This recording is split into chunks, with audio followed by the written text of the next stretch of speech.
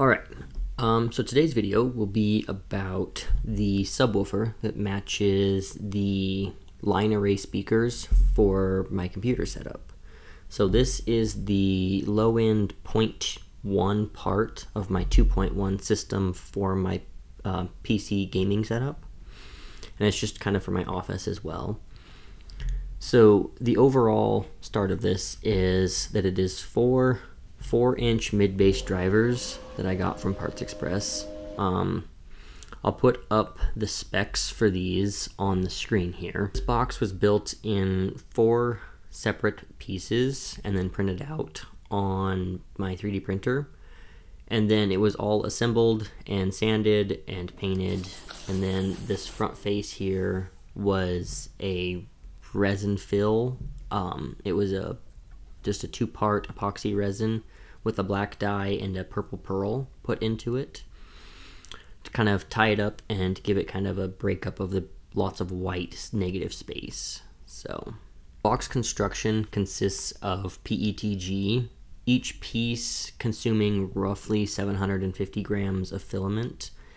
The attachment style was a kind of slot and groove setup where there was an extrusion on one piece and it would slot into like a under extruded part of another piece, and that just helped me center and square everything up. It was held together with 2-part epoxy, just a JB Weld style epoxy. As you see in some of the footage when I was doing the paint prep on this, I actually ran out of white filament mid-print, and so I had to actually fill in with some gray filament as well, which really made the paint and prep work all the more important to kind of give this a very seamless one-piece look, and so that way it doesn't look like there's 4 pieces put together, which if you look here, it's very hard to see that there's 4 separate boxes here, but I took advantage of the line between the speakers to hide that seam so that you can't really tell that there's a seam there. So using 4 drivers in this instead of 1 larger driver, it saved me space, as I only have to have something that is now about 6 inches wide, 7 inches wide, I don't know exact, but it's not super wide, maybe 8 inches tops. But it also let me control the sound output from this a little better. In a general bass reflex, if you just have 1 subwoofer, it's kind of a one-note wonder. It will perform really well for 1 note, and then it'll kind of fall off within probably 20 to 40 hertz either direction. But when you start stacking up speakers, you get a +3 decibel for essentially every speaker added. You get a +3 decibel boost in effective sound. So adding 3 extra speakers gave me a 9 decibel increase over 1, which is the equivalent of double the sound output in terms of human hearing. 10 decibels is equivalent to about twice as loud to us. You can effectively double the output by just adding speakers. So that was kind of my goal here. Plus it matches the theme of the line array. The line array was a bunch of speakers in a kind of a vertical pattern. Unfortunately, I can't put this in a vertical pattern under my desk. It kind of just has to lay underneath, as you'll see here later during some testing. But it does give kind of the same feel of speakers in a line inside of the box. So to me it matches and it kind of feels like it belongs.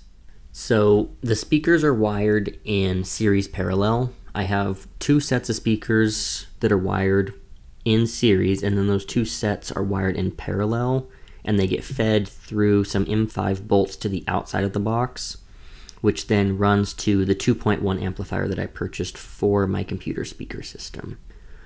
So that's kind of the wiring scheme that's going on here. Overall cost on this whole setup here, this whole box, is less than about $100, which I mean seems like a lot, but for what you get out of it, it actually is a very cost-effective way of doing things. So the big spender here obviously is the 4-inch drivers, and if you could cut costs in a 4-inch driver, you could replicate this much cheaper. But I chose to go with a decent Dayton Audio driver, and I believe these were $15 a piece. Overall, this used about 3.5 rolls of filament, so depending on how much you're spending on filament, that can be anywhere between $10 to $20 a roll of filament, depending on what you're buying. You could get away cheaper by cutting back on some of the infill and the wall thickness. And then on the inside wall, I added some acoustic foam.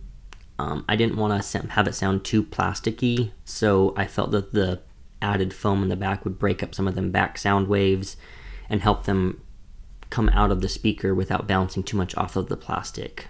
Because I mean, it's kind of hollow, as you can hear. Overall though, I'm very happy with the speaker, and I feel that it fits the new PC setup quite well. But yeah, we'll get into some testing, and then we'll get into some listening. And when we do the listening test, it will be hooked up to the 2.1, so that way you actually get the highs and the mids as well, so you can kind of see how full it is. I'll turn the sub up and down when we do that to kind of see what it adds in, but that's kind of the way we'll do the listening test.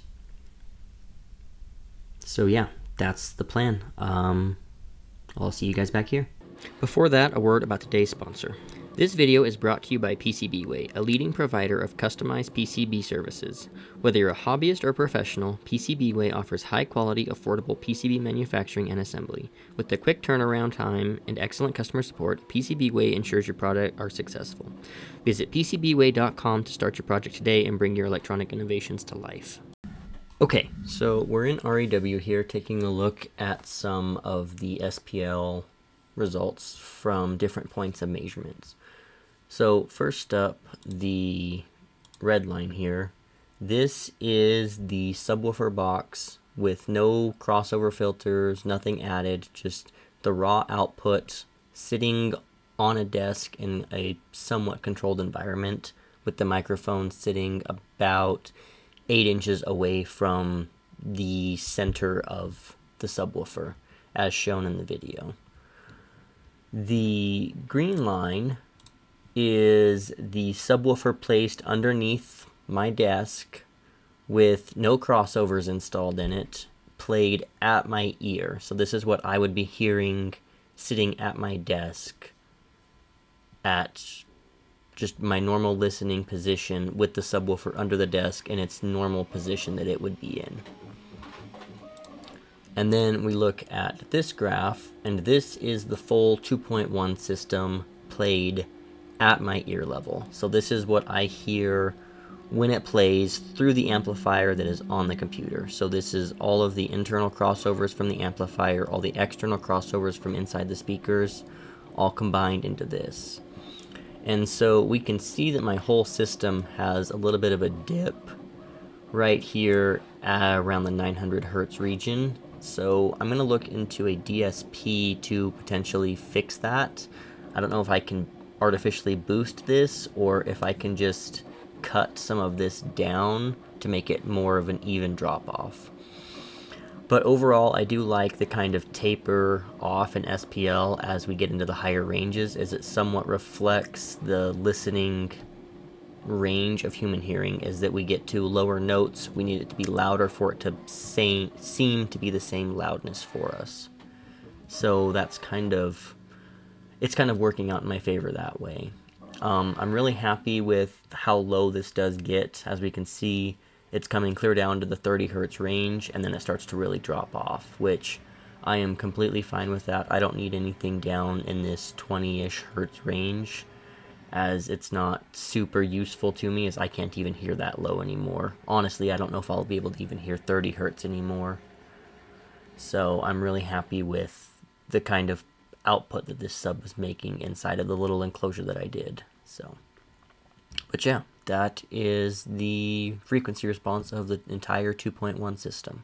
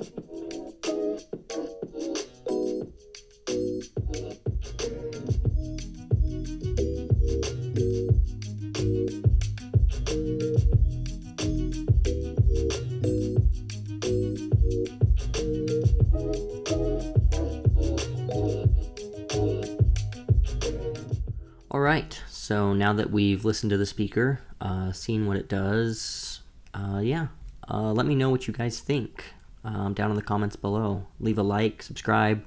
It really helps me grow the channel and bring these projects to you guys for free like I always do.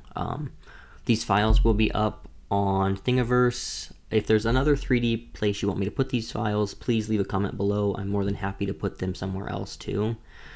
So yeah, have a good one, guys.